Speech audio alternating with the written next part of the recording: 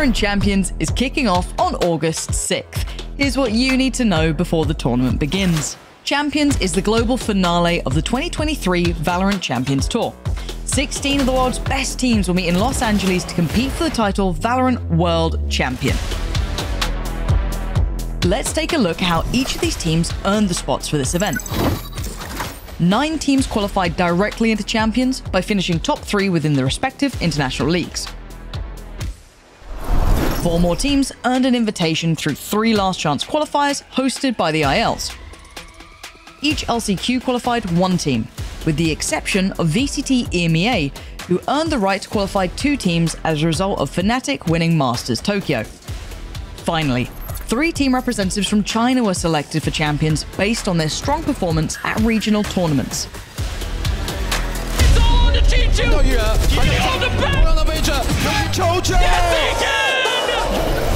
Taking place from August 6th through to the 26th, Champions will begin with a group stage followed by a double elimination bracket stage. First qualified teams will be sorted into 4 random groups. Each group will play through a 4-team double elimination bracket, with 2 teams emerging from each of the 4 groups. Those 8 teams will then be randomly placed into a double elimination bracket, with teams from the same group being placed on opposite sides of the bracket. Teams will play through each round of the bracket until a single team remains, earning the title of VALORANT World Champion. To learn more about Champions, check out ValorantEsports.com and follow our socials for further updates. Good luck to all the competitors, and we'll see you in Los Angeles.